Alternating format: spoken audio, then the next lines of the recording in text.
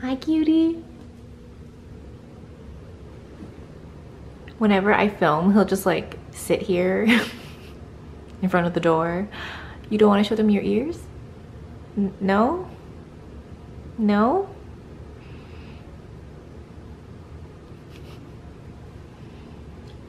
You, oh yeah, look, no, you stay right there. You are the most precious, beautiful in the world.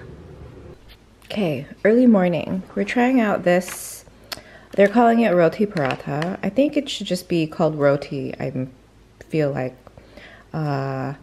But I tried doing like my Chinese version with a scallion pancake. So I did this one with egg, like folded an egg into it. Still very good. It's much thinner.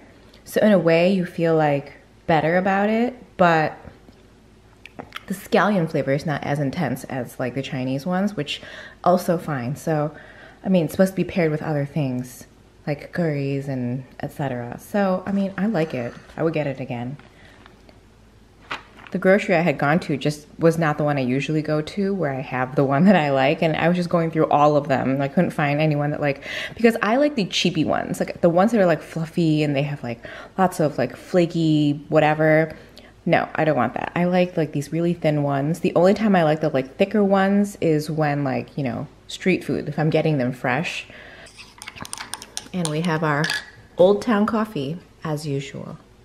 All right, guys, so I really wanted to come on here and it sounds so desperate. I really wanted to come on here. I wanted to share my favorite tinted SPFs with you because I've been promising this for a while. I've already swatched all of them on here so I can explain to you the tone difference, because that is a major factor in which ones I use, because you want it to match, right? So my first one, and probably my favorite one, the first two I'm going to talk about are my favorite because they match me the best, and this is the OBAGI Medical Physical Defense 50 Broad Spectrum Mineral Sunscreen SPF 50 PA 4+. It is warm toned and it's glowy and it's beautiful. I've squeezed it into a cushion because it's very liquidy, but it looks so pretty on the skin. If you are oily, maybe you won't like this because it's very glowy. If you want to look like you have really healthy skin, like you just might have steamed your face and applied some sun. So that's like number 1/number 2. This one is also number 1/number 2, and it's the MYCHELLE Sun Protection Sunshield Liquid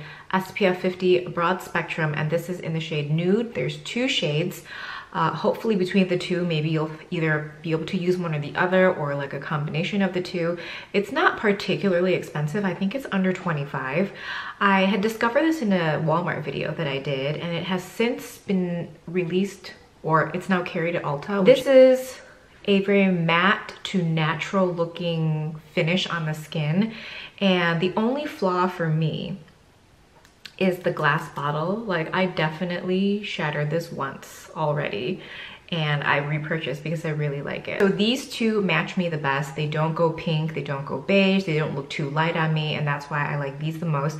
All of the formulas I'm going to share with you though are ones that don't break me out, because I find that often a lot of sunscreens that people like, I don't like. Like the Coats Tinted, don't like. Felt like it broke me out.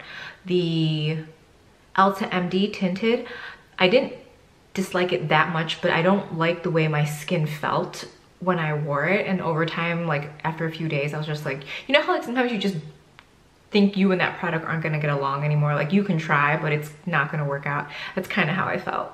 The next one I'm going to share with you is the PCA Skin Sheer Tint Broad Spectrum SPF 45.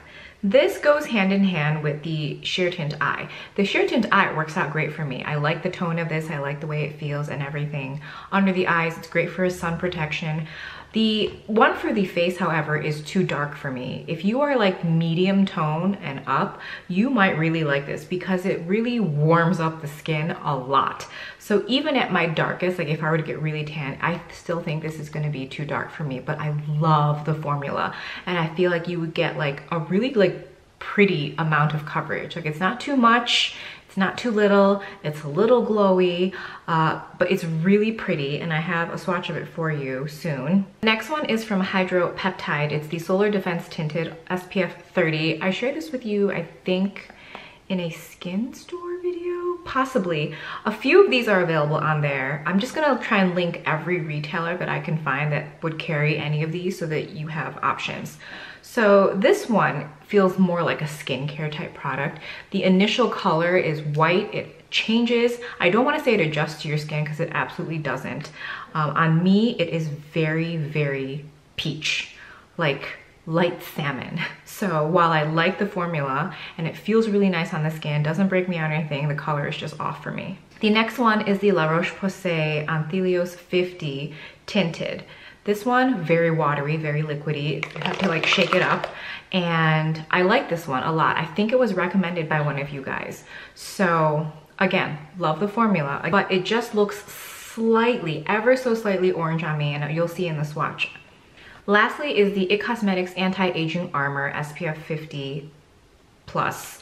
And this is kind of in between for me. Because it's meant to kind of be a primer, I can get away with it much more if I just want some sun protection, because it definitely is beige on me. So it's not pink or peach or too dark. It's just kind of beige, which translates to kind of gray and light on my skin, but not in like a pretty way. So this is something that can be mixed because it's that kind of a consistency and texture where it works that way. Okay, so the first one that's super glowy, that's the OBAGI. I'm not kidding you when I tell you it's like really glowy and really pretty.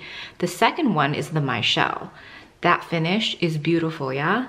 So, so good. This third one is the PCA. So you can see that it's like orange on me. It has a really beautiful finish. Like I really enjoy this. If only they maybe would make a larger variation of shades available, I would totally get this like in my shade. This is the HYDROPEPTIDE. You can see it's like a light salmon color. I know it's pronounced salmon, but that's what we have there. This one is the La Roche-Posay. This one could work, but on me, it just looks dark. And when I have it on my entire face, it's not like a warm sun-kissed thing. It's a very like dark thing, like where my neck doesn't match my face. But I think if I were dark enough, if I got like a good enough tan, this might work for me.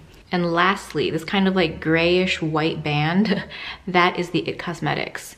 It has a really good finish. It's not shiny. It's actually quite like a matte formula, but it's just, do you see how it's just kind of gray slash white on me? So that doesn't look good on me. So I could probably use it with a foundation that's slightly too dark or slightly too warm, but you know, who has time for that? And so again, I hope that was helpful. The swatches have been sitting on my hand for 10 minutes. I've been filming for like, well, I've been filming for 11 minutes-ish. So these have definitely been on my hand for like 12 to 13 minutes. So those are the colors that they would actually change to and settle as once they've been applied to the skin. So I hope that gives you a very good idea of which one might work for you. Again, I like and slash love most of these formulas. It's just really a matter of the tint color and how it settles onto the face. I am like rambling and repeating myself. Anyway, yeah, that's it. I will see you tomorrow.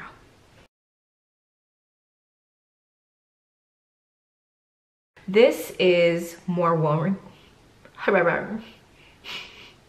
Want to look like you have really healthy skin, like you just might have steamed your face and applied some